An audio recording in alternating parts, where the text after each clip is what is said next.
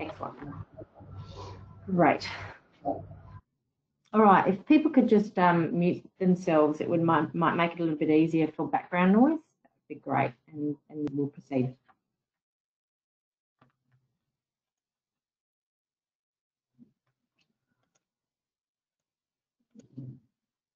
Okay.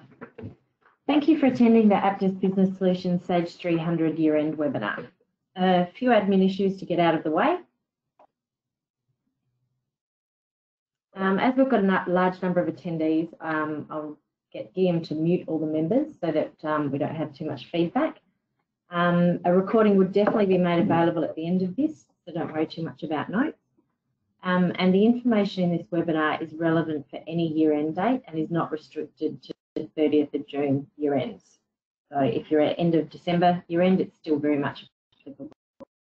You should always discuss site-specific details with your consultant to ensure that this process is suitable to your year-end, as it might be specific to your company.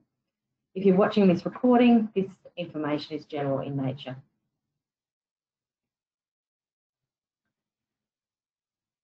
Now that the admin's out of the way, I'd like to introduce myself. My name's Stacey Orick and I'm a Sage consultant with Aptus Business Solutions, working with Sage 300, Sage Intact, Sage CRM and Sage X3. I have over 20 years of experience doing year-end in Sage 300. Luckily, this only makes me 25.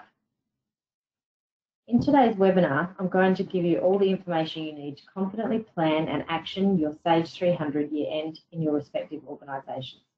I will talk to you about what year-end does, the steps you can do leading up to financial year-end, and things to consider, including some tips.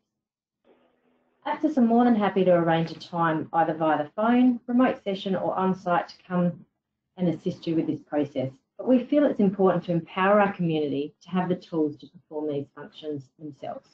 So let's begin.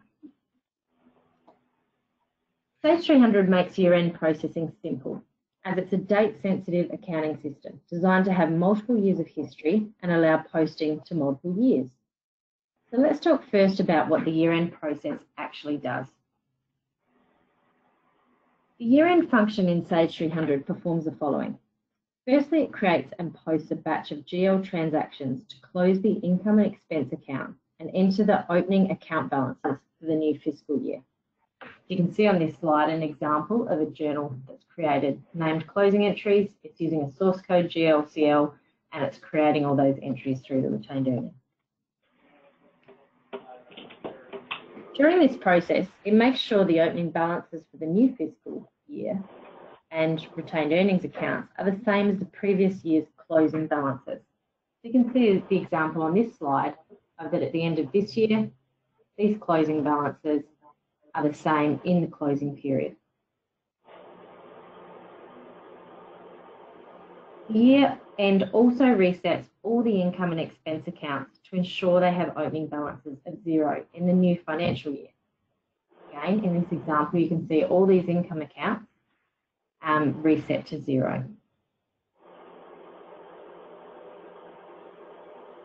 Most importantly, it changes the current fiscal year to the new year and allows for posting in the general ledger to proceed, which stops the most common error we get calls about when users try to post journals on the Sage system that has not undergone a year end yet. And that will be something similar to incorrect procedure, cannot post to the future year. Now that we know what year end does, let's talk about some of the important questions you may be asking yourself. When should I perform year end?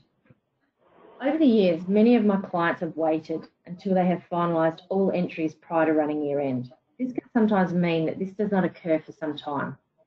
During this time, you cannot post any GL batches into the system and you lose your ability to report from your general ledger.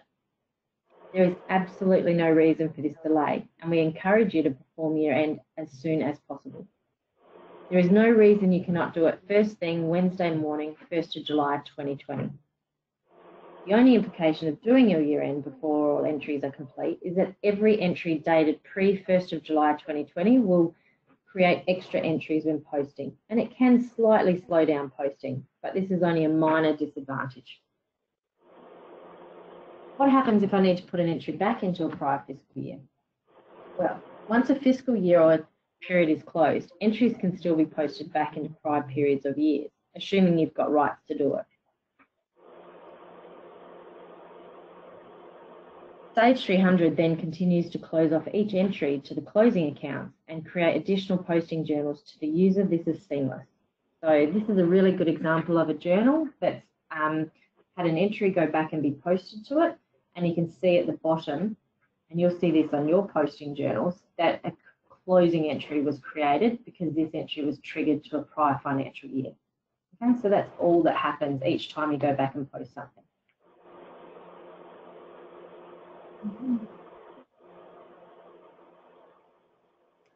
Can I post my year-end adjustments to a separate period? I often get asked. So Sage 300 functionality supports a number of periods that users may not be familiar with. Not any of my sites that I recall are using a 13-period calendar year, which is for a 4-week calendar, but that's certainly available, and that's when a 13th fiscal period would become available. Fiscal period 14 is the adjustment period, and you can use that for any adjustment entries at the end of the year. I'll talk about that in a moment. And fiscal period 15 is what the system uses to post all the closing entries to. So users can't access that. It's a system generated fiscal period. So the benefits of using fiscal period 14 are that some clients prefer to be able to separately flag their adjustment entries so that they can prepare unaudited and audited reports. It also allows you to keep your final operating period free from large year-end accounting adjustments, and it preserves the year-over-year comparability for that period. Using a 14th period also allows you to lock a previous year's regular periods to avoid accidental entries, while still allowing you to make adjustments to a previous year while working on it. Okay, so please note that adjustment period you can only impact from the general ledger. You can't go to accounts payable or accounts receivable and see that period and try and post to it there. It's just a general ledger function. The period 15 transactions are not always available for users to see them. You need to have a special financial report or a Sage Intelligence report to access the special fields. So if you need any help with that, then let us know.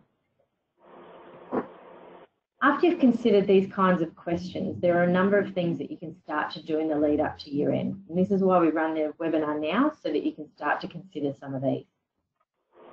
First one is that you can start to think about the actual year end date.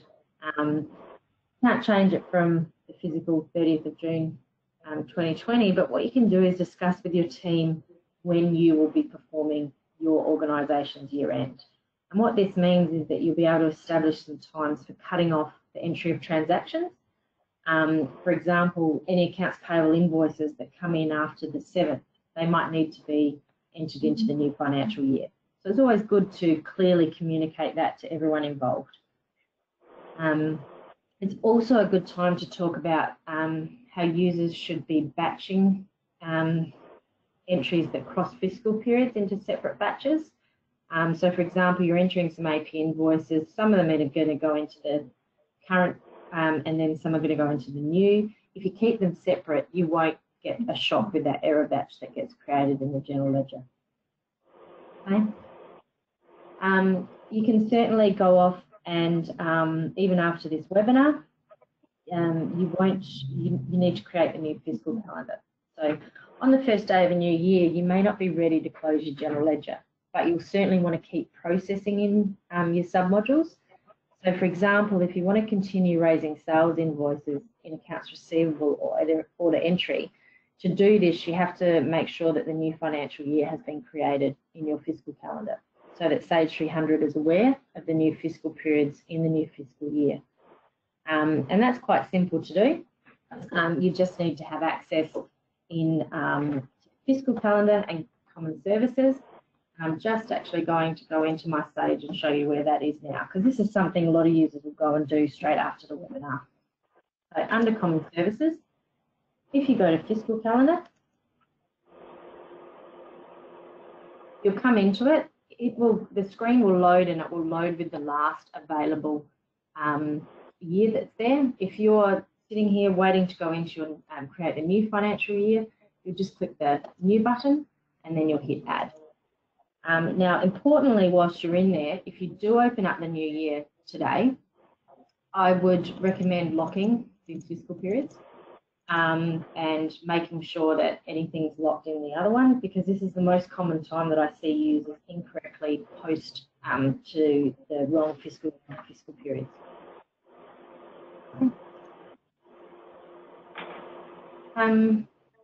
So the next thing to do is to check the number of years of history. So these are kind of administrative things, and you can do these at any time. Our clients run various versions of Sage, and there are some limitations on the number of years of history you can have. It's only the top tier product of the premium edition that allows for 99 years of history. But again, don't assume that your system's been set to its maximum. You need to go into the system, and we do this via General Ledger. You can go to GL Setup, Options, and you can check on this posting tab the number of years of fiscal sets that your system can retain. Okay, the reason it's important to check that is if that you're going to roll this year and you can't increase that, say for example at 7, when you run the year end, you will automatically start to clear history in your database, and this is not retrievable. If you haven't done a backup, this will have an impact on your system. So you need to talk to us or consult about having a data set archived off so that you don't lose any of your history. It's important to check that. The next thing that's important to check, and a lot of systems that have been running for a long time, this won't necessarily need to be checked, but we always go and check the retained earnings account. And this is the account to which all the new year closes or the income and expense accounts to. And it's worth just checking that it is the right account. So you can do that again in that same area under GL Setup and Options, and it's under Account. And it's specifically that one in my sample data. Now, if you have a multi-segmented account number, you can close income and expense accounts by that segment and assign a separate retained earnings account. I have seen in the past companies that are running multiple companies within the one Sage 300 database close everything to one retained earnings account and then go and have to manually prepare the retained earnings entries. The system can, based on that segment, close off to different retained earnings accounts. So if that's something that's applicable to you, you should contact your consultant to discuss how you can do this better. The other thing to check is check your chart of accounts. Now, the most common problem clients call us about is that after year end has been done, some of the P&L accounts that should have been cleared still have balances. And this is because if the account type is flagged incorrectly during the year end process, it doesn't know which accounts to roll and it can't clear it. So the problem with that is that once you've redone the year end, it can't be rerun again. So you can't go and fix the account up and then rerun it. The only way to correct it is to restore a backup or to journal the balances out of the account. Okay.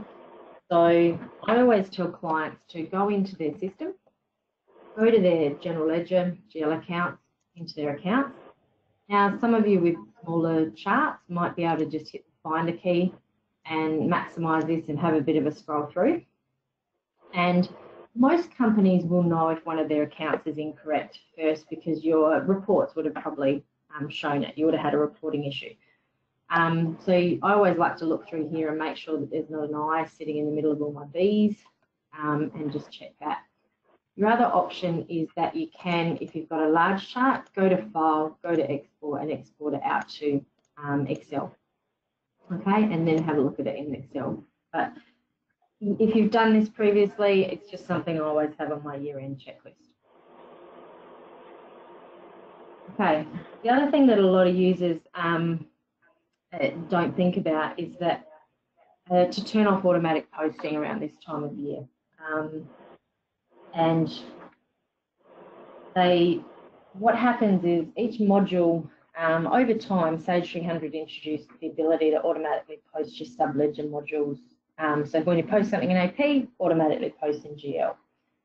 And at this time, if you haven't run year end and you keep posting all your AP and your AR, you're going to start to get thrown a lot of error batches saying that the new fiscal year hasn't been created.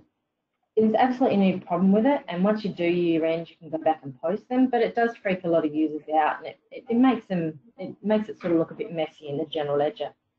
So to minimise those errors, I always sort of say to clients, it might be a good idea to turn that auto posting off at this time. Now, each module has its own setting for that. So under accounts payable, for example, AP setup, there's a GL integration area. And this is down the bottom here. This is how the system's been told to handle the auto posting into the GL, whether it's creating a new batch, adding it to an existing, or creating and posting a new batch. So at this time, I would normally have it set to creating a new batch. Now, this is a setting that you can only save and change when all users are out of the system. So you might need to do this either early morning or late at night, but it's definitely worth sort of doing. This is also just another area that users don't use very often, and under this transactions is driving the fields that transfer through to the general ledger. So I'm just going to leave that there, and you can talk to us further about that. But if you're running GL transaction listings and you're not getting the reports in your report, the data in your report that you want, then it's this area that needs to have some specific changes made. Okay. Consider auto-reversing journals too at this time. It's just something to sort of alert users about, is that if you've got if each month you've got a journal and it's set to auto-reverse in the next, in period 1 of the fiscal year 2021, those batches are going to create errors if someone tries to post them. So don't be alarmed when you see the error batches, it's normal, and auto-reversing journals are just going to do that until you've rolled the year end. Okay, next thing I want to do is talk about backups and involving your IT in this. Many clients I talk to don't know about their backup routines, they've never even tested them, they don't know what's involved in asking IT how to retrieve it and restore it, and they don't even know if they had to ask IT how quickly it could be restored. So I always tell users that they really need to get sort of involved in this and know what their options are. And I also sort of say it's a good time to sort of request with IT that when you're about to do year end, that you want to request a backup of financial year end and that you want to put it somewhere safe. Someone down the track might want it, but if you've got a sort of normal backup schedule happening, it could be that every 3 days your backup gets clobbered, gets rewritten over the top. So you need to speak to your IT about the frequency and how to actually request having a backup put aside for a longer period of time. Okay. Whole another webinar is on the integrity of your data. I'm not sure how many of you might be running the integrity checks, but I'll be sending out some more information after the webinar on that. Users can also do their own backups if you want to just do one. If your IT have said, no, we've only got nightly ones scheduled. We've also got some notes on how users can do their own database backups with the Sage Database Dump feature. So, but at any time, if you need any help with those things, it's definitely worth calling us. We have had a few situations in the past few months where some clients have been left a little bit short with some backups. So I would definitely put it high on your radar to look into. Okay, it's also the time of year that we talk about considering clearing history. Now, gone are the days where we used to have to spend hours and days clearing all the posting journals and clearing everything. If you don't have a data or any speed issues, then I tend to lean on the side of let's just keep as much as we can. But if you're starting to notice that the system has space or speed issues, then it's something that we need to consider. Not something that you just consider quickly though. It needs to be planned, and we would definitely want to archive off your company so that we could have another company on your start list with the data in it prior to it being cleared, in case anybody wants to go back to it. And sometimes clearing history can take a long time. If you're trying to clear a lot of open, closed sort of purchase orders or orders, it could take hours for that to run. So if you're thinking about doing this, I like to think of it as a separate task from your end. Okay, think about that as well. Also find that now is a good time to review your month-end procedures. Have you got some? Are you performing month-end tasks, or do you sort of do them all at the end of the year? Different clients do different things, but by having great month-end processes, year-end can really be streamlined. If you don't do reconciliations regularly, then reconciling once a year can be really difficult. Okay, so Sage 300 doesn't require you to do these reconciliations before you can do the year-end, but it's definitely worth looking into. Now, if you need some help with that, I know Chris done some work on a Sage Intelligence report with some balances and things on it, but the reports I generally run are, you know, your age trial balance and compare it to your debtors control account, your age payables report, compare it to your creditors control account, that you've got a bank rec that you've compared and balanced to your GL bank account. Are you clearing and printing out your tax tracking reports? Do you even know about the new Australian tax reporting module that's been released in the later versions of Sage 300? The IC valuation report, comparing that to your stock on hand at end of month. And finally, and not, you know, this is not a complete list, how is your depreciation out of your asset system balancing to your GL account? So if you want to talk to us more about those month-end processes, happy to do that. Okay, so the last steps before running year-end, and these are just some sort of tips, I guess, more than anything, is that some clients like to run all their reports. They might print a trial balance, they might print a P&L, and they might print a, you know, some balance sheets before they run year-end. It's not, I've never seen year-end sort of corrupt database, but this is more that people like to run them so that they keep them at a point in time, because people can open up fiscal periods and put information back.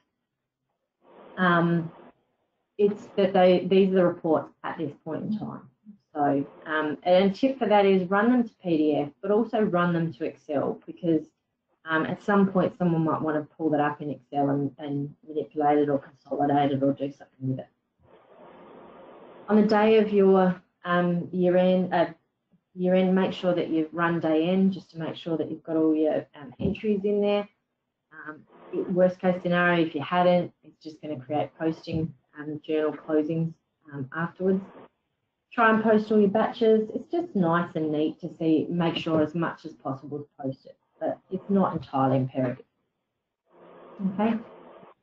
Some other modules do have year-end functions. Norming, for instance, has a year-end, and Cashbook used to, but it doesn't have anymore.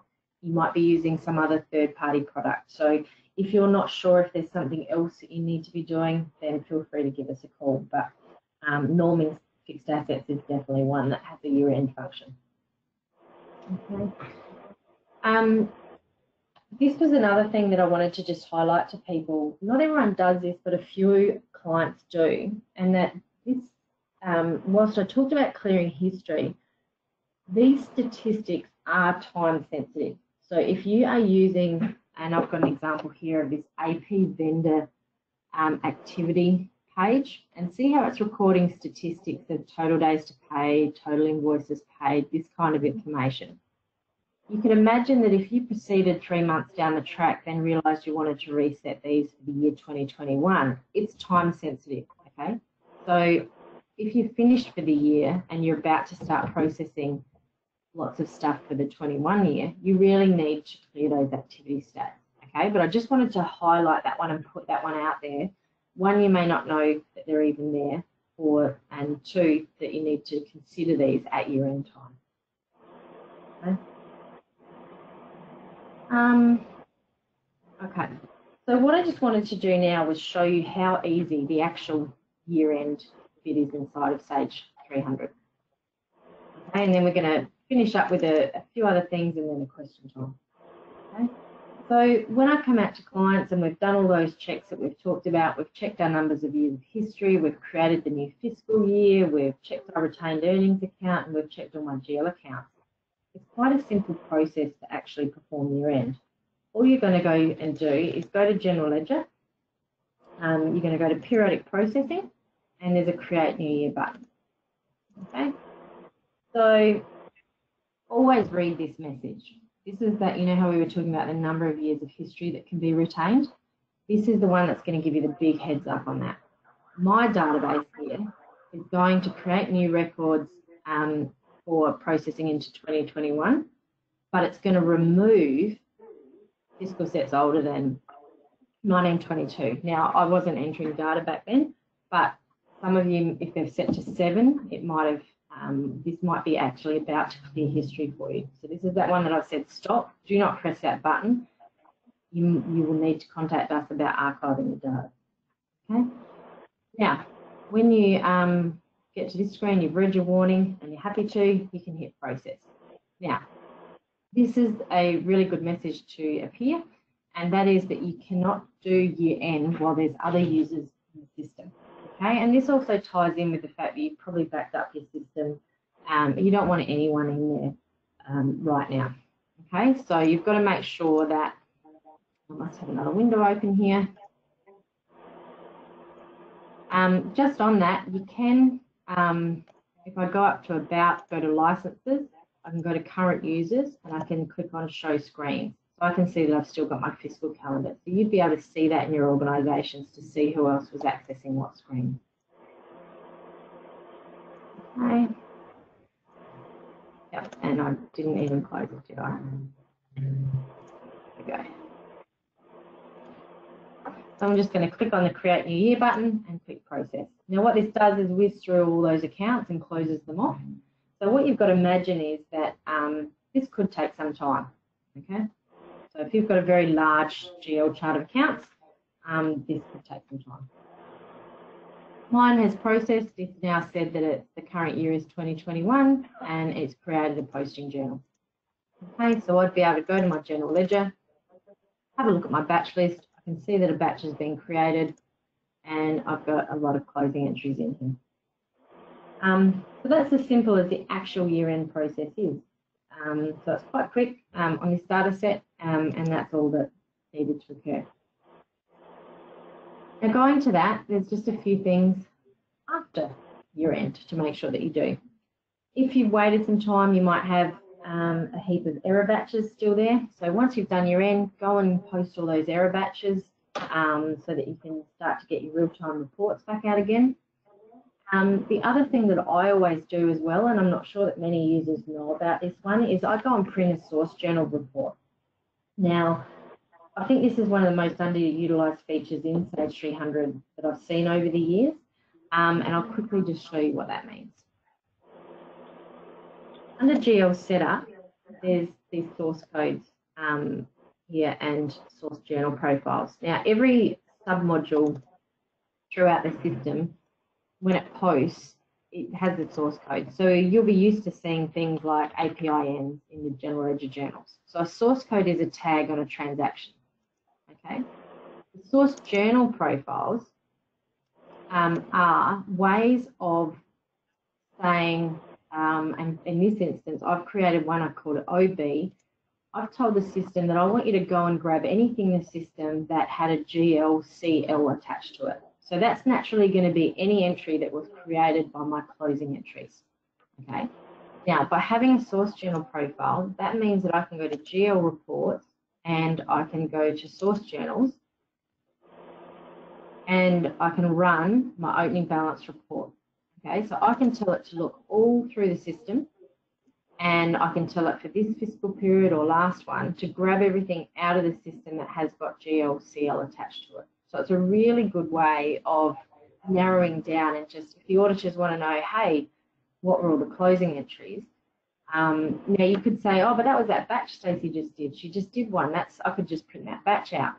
Remember, if someone goes back and puts something in, it'll create the closing entries again on the end of each posting journal. So there could be more than one posting journal that's got closing entries in it. So that's why this is quite valuable. The other reason I say that it's underutilised is that given your general ledger is period driven, not many reports out of the GL can actually be run by date. Okay, so I see a lot of clients will use this source journal area for other reasons. They might just want to see all the invoices for a certain date range. Okay, so if you need any more help with that, the source journal reports, then let me know. But that's definitely a report that you can keep to file, run it to Excel, those kind of things.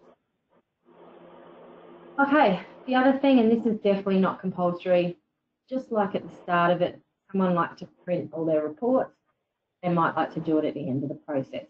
Some audit might say we want proof of what the report was before and we want it after. So it's definitely, and these are just some of the reports that might be worth putting in your repertoire to run after a year end.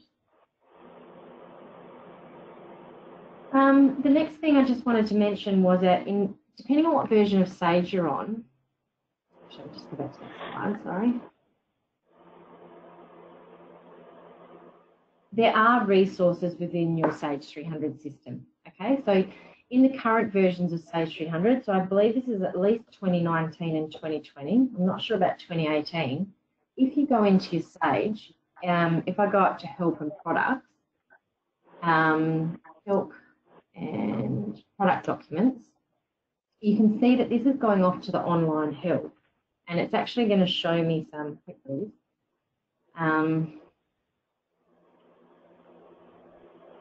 It's going to show me some of the online help available. I could click on, say, for example, you know, Sage 2020, there's some checklists here, and there's some year-end procedure checklists. Okay, so don't forget that there would be resources within your system that you can utilise. Okay. Also, the other thing that a lot of users don't know about is that Sage has created a year-end centre, and it's got valuable resources there to help you through your year-end. Some of this sometimes can be a bit complex, or it might not necessarily translate to Australia. You might see some things like 1099 reporting. They're specific to the US. But it's definitely worth going, and I'll put the link here, and you can go and have a look what's in the Sage 300 year-end centre. Okay, now having said that, some of you may not have access to Sage City. If you don't have access to Sage City, let us know, we can help you get it. It's part of your Support Plus that you pay yearly, and you get forums and blogs and information there. But you can see here that there's a whole centre here for year-end activities and things like that. Bearing in mind, again, quite US driven. However, it's still there and available.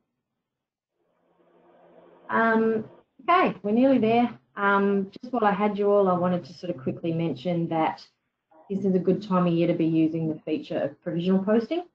And if you don't know about that, a lot of sites, if you don't see the button on this screen called provisional post, it means that in your GL setup options, someone has not flagged allow provisional posting. Okay, so if you turn that on, what a provisional post button means is that I can create a journal, and you might be doing something for year end and you're just not quite sure what it does. You can provisionally post it. It doesn't submit it fully through the database, and once you've got a provisionally posted entry, you can go to report trial balance, and you can run what they call a provisional included trial balance. So it's like a what if. If I did this, what would the impact be on my trial balance? And it's just a good way to check things at this time of year. So again, if you need some help with that, let us know. Okay, oops. I've touched on it before, but don't underestimate the time needed. I have seen some sites take 2 hours to run through that GL year end just because of the sheer number of GL accounts, okay? So don't think that you might just roll in one morning, 5 minutes to 9, you're going to run it before the mass amount of users need to get in the system. You might need to really plan that timing required to do this process.